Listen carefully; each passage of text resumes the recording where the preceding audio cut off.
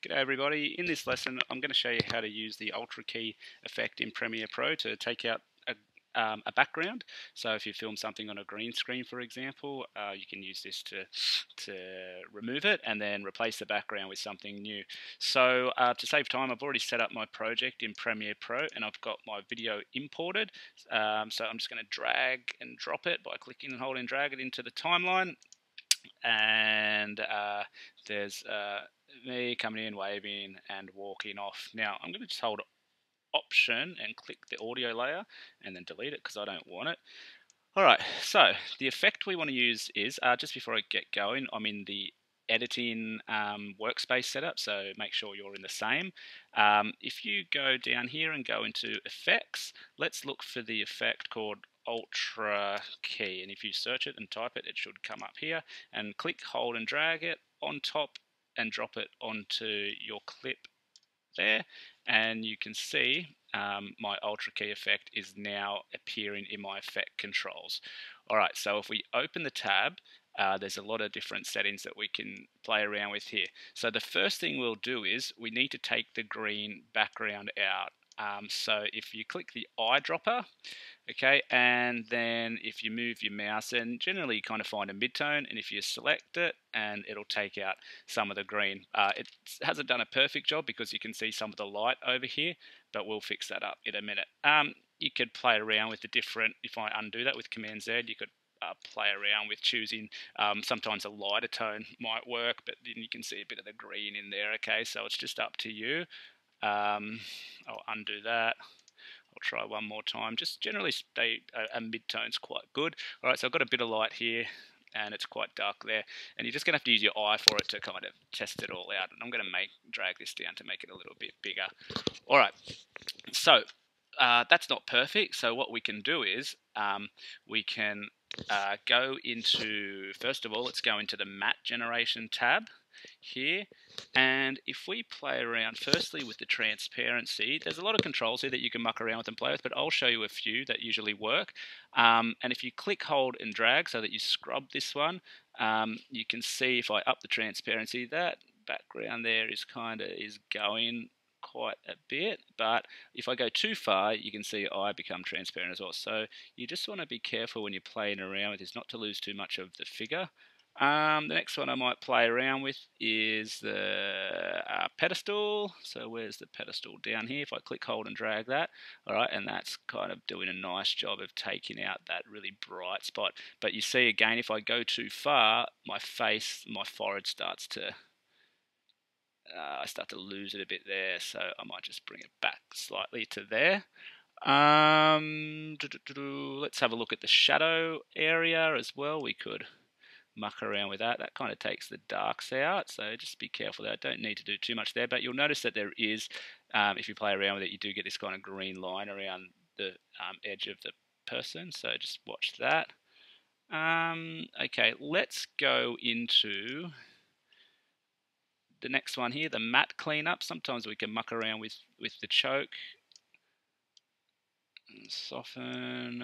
Oh, there we go. Alright, so that seems to be doing a nice job there. That contrast tab, contrast effect there is getting rid of that area up the top there for me. And depending on how yours decides to key out with the eyedropper will depend on a lot on how much you need to use these other settings. If it's a perfect green color, you would just pretty much only need to use the eyedropper and take it out.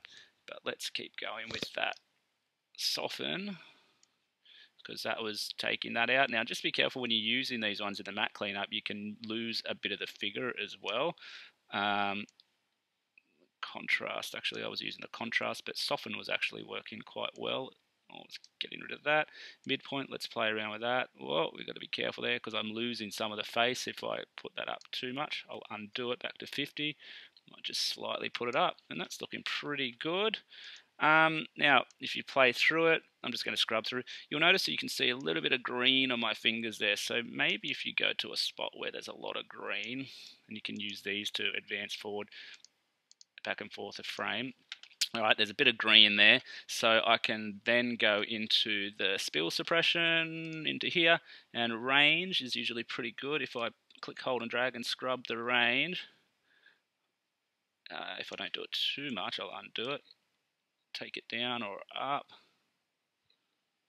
Okay, I think that just by doing it a little bit, maybe moving it up to 68 to 78, it's going to take some of that green away. Alright, so I'll preview that full screen by pressing the tilde key on the keyboard plane.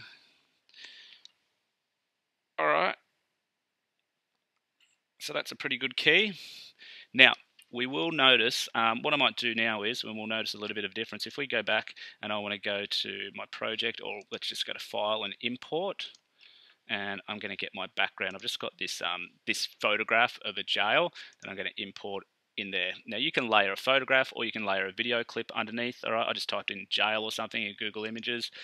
You can also go to YouTube and type free green screen backgrounds to get video footage backgrounds if you want to. But I'm just going to use a photo for this example. And what I will do is I'm going to move this up a bit to give me a bit more space.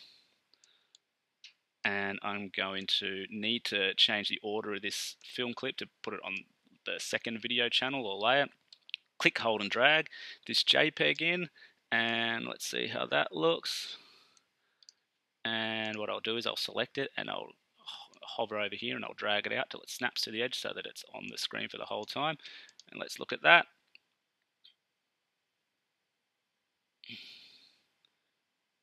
There we go. Looking happy in the foyer of a jail.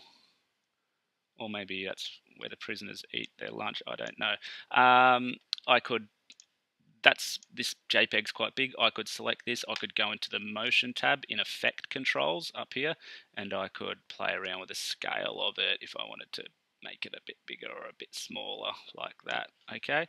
Sometimes when you put the JPEG on, you will notice that you'll see some streaks from this from the green screen still. If that happens, you can go back into your movie clip, and then you can go back into your Ultra key effect, and you can keep playing around with some of those settings until you get it right. Okay, so that's how you remove the background using the Ultra key effect in Adobe Premiere Pro. Thank you.